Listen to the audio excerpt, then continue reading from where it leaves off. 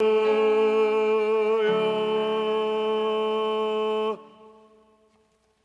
Lord be with you.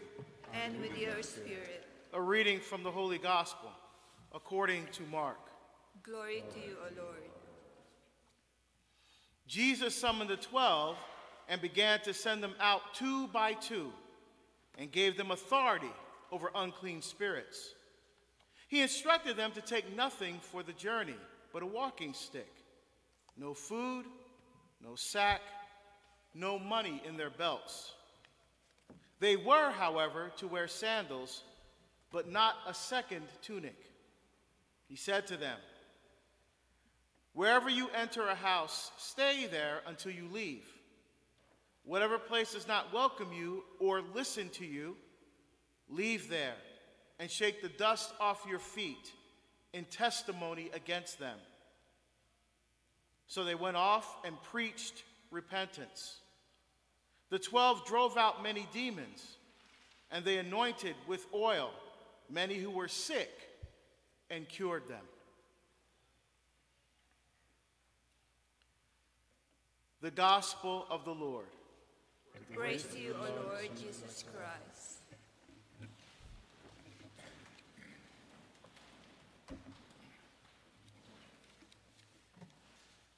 When Mary was pregnant with Jesus, her first impulse was to visit her kinswoman Elizabeth, to take Jesus out to the world.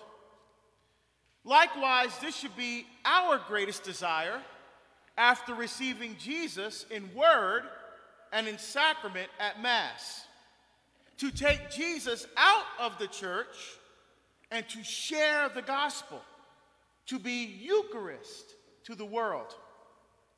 Why is this important? The gospel is more than good news. It is life-changing news. This news we cannot keep to ourselves. It must be shared with everyone so that they can experience loving and life-giving communion with Christ. This is especially critical for young people who are searching for truth and not finding truth in youth groups that focus on pizza and soda, icebreakers, and socializing.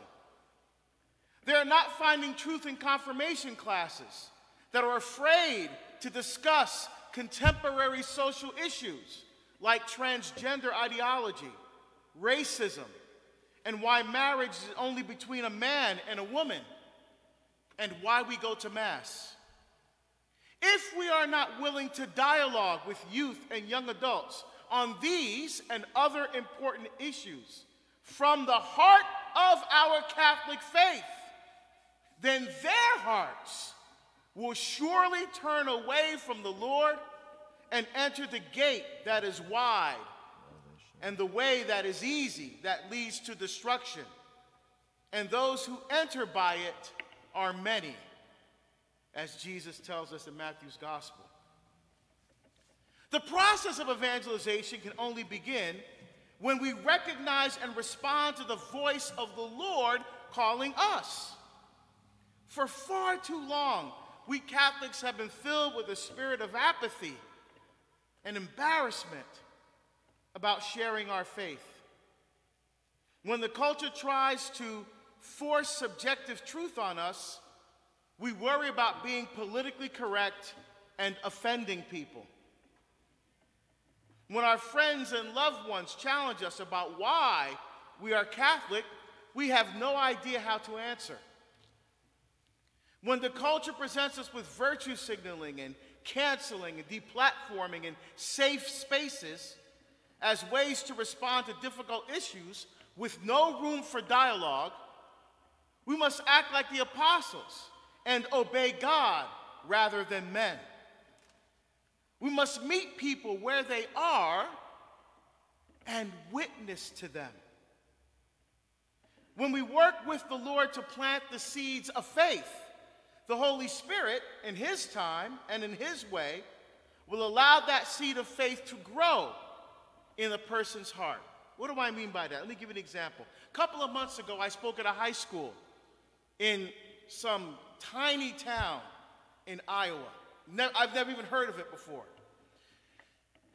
A week after my talk at the high school, I received an email from a parent. Here's part of what it said.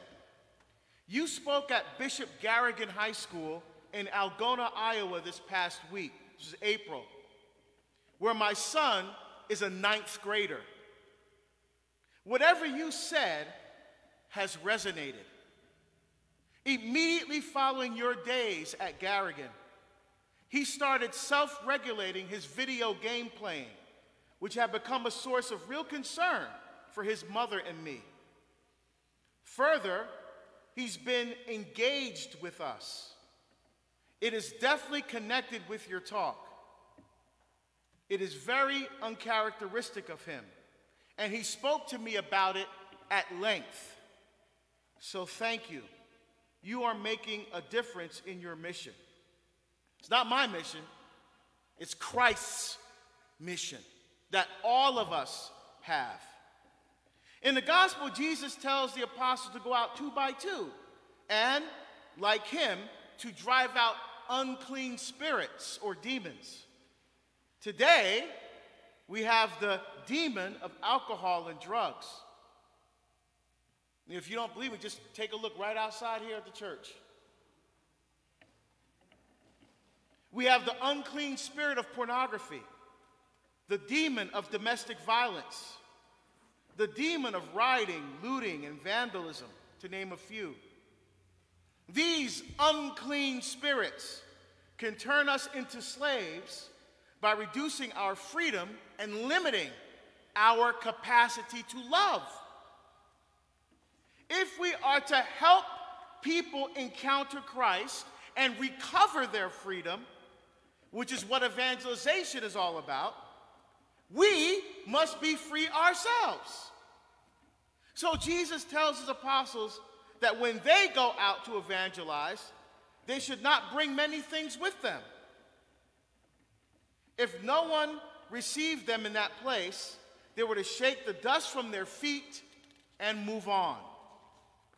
The people in that place were obviously not yet ready for the gospel. People aren't always going to be ready for the truth because they're still searching. And until they find Jesus, they will have no peace. But you may be asking yourself, well, wait a minute, why am I called to evangelize? I mean, Jesus tells the apostles they have to evangelize, and I'm an evangelizer and father, but why me? Hold on. Because we are all called to be disciples. A disciple is one who hears, who accepts, and who carries out the teachings of Jesus in their life. A disciple follows and imitates Jesus. Each of us who has been baptized has this mission and calling to actively share our experience of knowing Jesus Christ personally and then inviting others to share in his life. That's what we're called to do. Right? And you do it so beautifully with the work you've been doing in Africa. Amazing.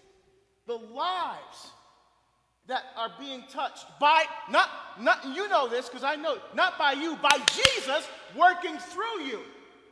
Right? And the work Sharmika's doing. And the work that Talitha's doing. That's the stuff. That's how we roll our sleeves up and get our hands dirty in the work of the Lord. That's what he's preparing his apostles to do, and that's what he's preparing all of us to do. At another talk I gave a couple of months ago, I got another email from a parent. Actually, this is from a young adult. Thank you very much for visiting and delivering 2 very moving, powerful, and inspirational presentations. I find your message has truly opened my heart, eyes, and soul to becoming a better person and a follower of God. Your professionalism, enthusiasm, and passion shine brightly, and many things that you mention will stick with me for as long as I live. So my brothers and sisters in Christ, Jesus called farmers, fishermen, carpenters, and tax collectors to be evangelists. So we can't use the excuse that I'm only a housewife, or a clerk, or a custodian, or a factory worker, or a teacher. Because we have been baptized, Jesus is calling us to evangelize, to invite people to know, love, serve, and follow him. Sharing the gospel is how we participate in God's plan for salvation. That's the answer to the question, how do we honor God? How do we as human beings bless God? How do we give glory to God? Part of it is by participating in his plan of salvation, by witnessing to the power of his love in us. Our hope is that those who witness and experience the evangelizing Christ in us will turn toward the Lord and open themselves deeply to him in freedom and love. St. Paul summarizes the disciples' role beautifully. Your thoughts should be wholly directed to all that is true. Live according to what you have learned and accepted, what you have heard me say and seen me do. Then will the God of peace be with you. Amen. Amen.